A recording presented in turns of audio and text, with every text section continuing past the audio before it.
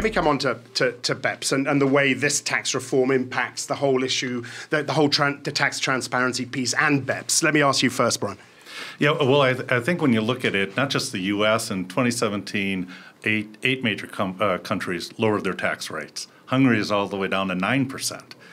Kind of leading the way there. So is this an outcry from BEPS, and the transparency and everything else going on in it, that it's kind of leveling the playing field across the board? As Mark said, the U.S. is catching up with what others have already been leading and driving down their rates. So I think, it's a tough argument maybe, but when you see that transparency and everything that BEPS was bringing about, you're seeing these countries all kind of level themselves out.